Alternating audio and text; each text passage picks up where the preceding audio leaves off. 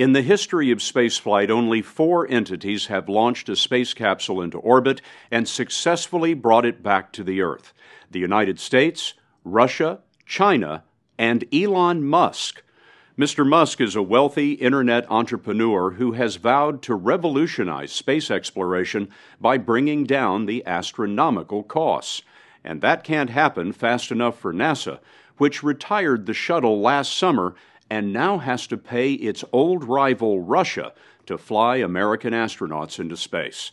Musk is one of the contenders vying for a NASA contract to build America's next manned spacecraft, a contest he believes he has the right stuff to win. The story will continue in a moment.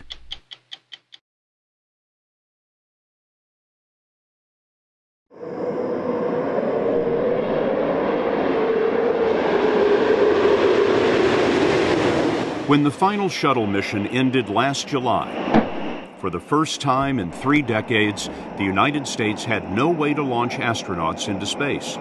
It was the end of one era and the beginning of another. Instead of NASA designing the next manned spacecraft, the White House decided that private industry should design, build, and fly it, opening space to commercial development. One of the companies vying for that contract is SpaceX. Elon Musk is the founder and CEO. Is what we are experiencing at this moment in time the turning point in man's reach for space, going from governments to private companies like yours? I think we're at the dawn of a new era, and I think it's going to be very exciting. What we're hoping to do with SpaceX is to push the envelope and provide a reason for people to be excited and inspired to be human. Musk is 40 years old, a naturalized American citizen, and reportedly worth nearly $2 billion. He isn't your typical corporate CEO. As a teenager, he wrote computer games in his native South Africa before immigrating to the U.S. and to Silicon Valley, where he was one of the most successful internet entrepreneurs, the co-founder of PayPal. Ladies and gentlemen, Mr. Elon Musk! Despite a chorus of skeptics, Musk built a car company called Tesla that turns out 5,000 high-end all-electric cars a year. Another Musk company sells solar power systems. But his lifelong passion is space. And when eBay bought PayPal in 2002, Musk started looking for ways to launch his new fortune into orbit. I went to Russia to look at buying a refurbished ICBM, which is a very trippy experience. It was very bizarre. And when I tell people that, they're like, what?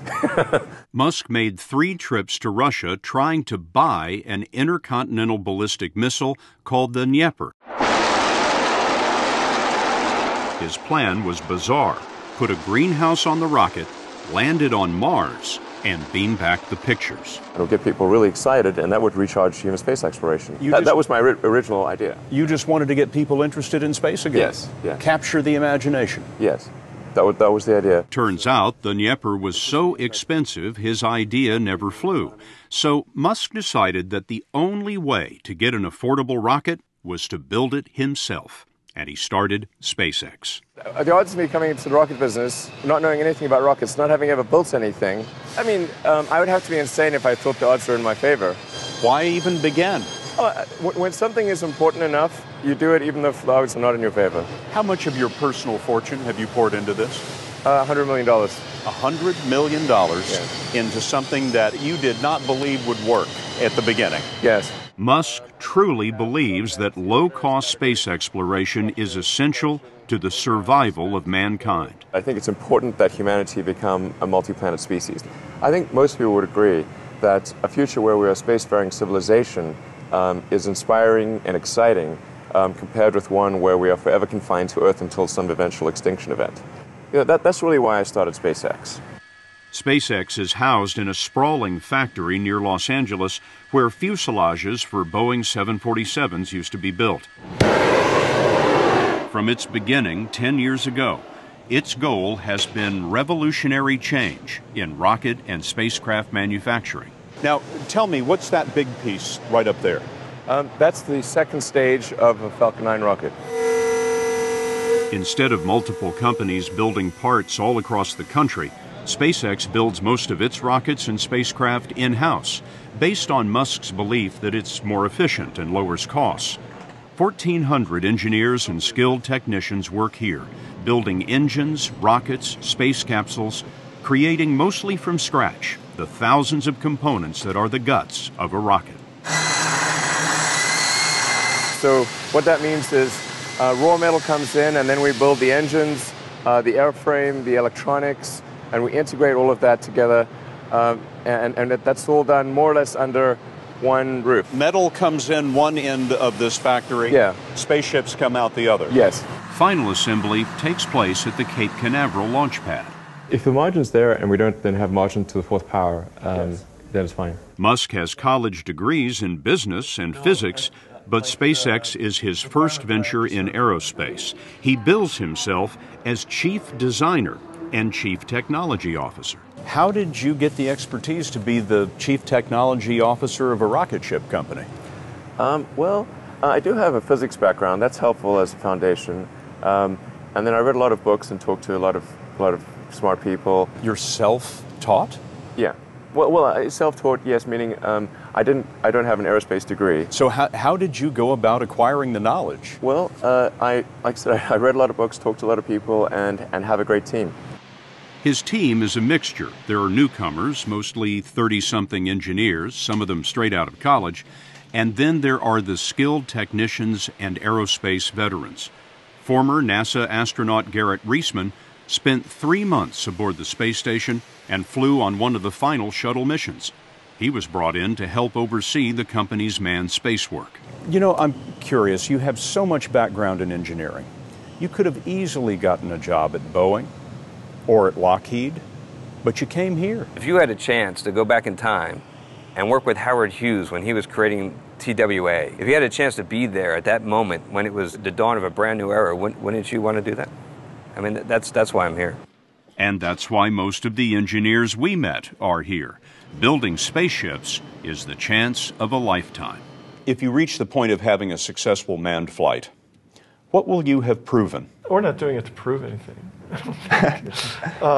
We know it can be done. We're just trying to do it a little bit differently, a little bit faster, and to push the fence a little bit farther out. And then we can all go. I mean, I want to go into space. I assume most people here do as well. How many want to ride? Okay. Everybody wants to go. I'm not so sure. First stage engine sequence initiated. 3, 2, 1. 4 years after starting, SpaceX rolled out its first rocket, an unmanned booster called the Falcon 1. Falcon has cleared the tower. But the first 3 test flights failed to reach orbit. We are hearing from the Launch Control Center that there has been an anomaly on the vehicle. When you had that third failure in a row, did you think, I need to pack this in? Never. Why not? I don't ever give up. I mean, I'd have to be dead or completely incapacitated. It turned out that the third failure was caused by a 2-second glitch in the timing. 8 weeks later, Musk bet the company on another flight. We have liftoff. And this time around, everything worked. Perfect. If that fourth launch hadn't worked, that would have been it. We would have not had the resources to mount a fifth. You couldn't have gone on at that point. Yes, death would have been, I think, inevitable because we did not have the resources to mount a fifth launch. This is a tricky business. It's tricky. Yeah, I wish it wasn't so hard.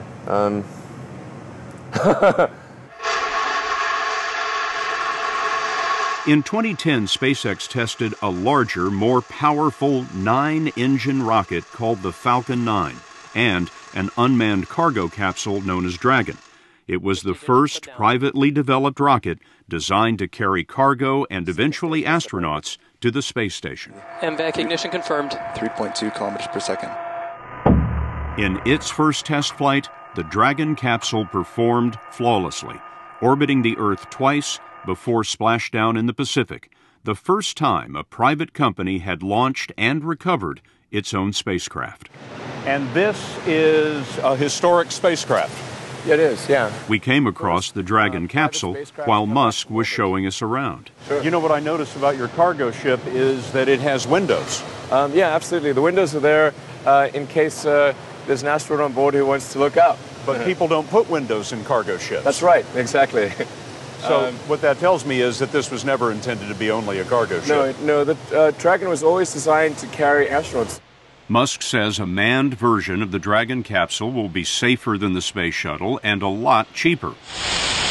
Engineers are already designing escape rockets, life support equipment, and computer guidance systems. They were studying seating for 7 when we were there. Do you believe that your rocket will be the next American rocket to take an astronaut into space? I believe that is the most likely outcome, yes. That sort of confidence has not exactly endeared him to the space establishment or to his competitors. There are people who've been in the rocketry business for decades who say about you that you don't know what you don't know. Well, I suppose that's true of anyone. How can anyone know what they don't know? But when critics say you can't do this, your answer to them is, we've done it. He's done it in partnership with NASA, which has given SpaceX technical advice and a contract worth up to $1.6 billion, mostly for 12 cargo flights to the space station. But SpaceX's lack of experience bothers some NASA legends like Apollo astronauts Neil Armstrong and Gene Cernan. They've testified to Congress that the Obama administration's drive to commercialize space could compromise safety and eventually cost the taxpayers. Now is the time to overrule this administration's pledge to mediocrity. You know, there are American heroes who don't like this idea. Neil Armstrong, Gene Cernan have both testified against commercial spaceflight in the way that you're developing it, and I wonder what you think of that. I was very sad to see that because those guys are, those guys are heroes of mine, so it's really tough. You know, I wish they would come and visit and see the hardware that we're doing here. And I think that would change their mind. They inspired you to do this, didn't they? Yes. And to see them casting stones in your direction. It's difficult. Did you expect them to cheer you on? So they're hoping they would. What are you trying to prove to them? What I'm trying to do is to make a significant difference in spaceflight and help make spaceflight accessible to almost anyone. And I would hope for as much support in that direction as we can receive. President Obama made his support clear when he visited SpaceX's launch site just before Falcon 9's first test flight. As this animation shows, Elon Musk's next flight will be far more ambitious, carrying cargo all the way to the space station. It was scheduled to fly in February, but it's taken longer than expected to perfect the flight software. The flight will be a complicated rendezvous with a space station that is moving 17,000 miles an hour, 240 miles above the Earth. Okay, so it looks like our burn performance is nominal. In the SpaceX Mission Control, flight simulations are continuing, and if all goes well, SpaceX will begin routine space station cargo deliveries later this year. But the big prize is winning the NASA contract to build America's next manned spacecraft, and Elon Musk is facing stiff competition. I'm probably not the guy that most people would bet on. Who wins? It's like a little kid fighting a bunch of sumo wrestlers. Usually the sumo wrestlers win. We're a little scrappy company. Every now and again, the little scrappy company wins. And I think this will be one of those times.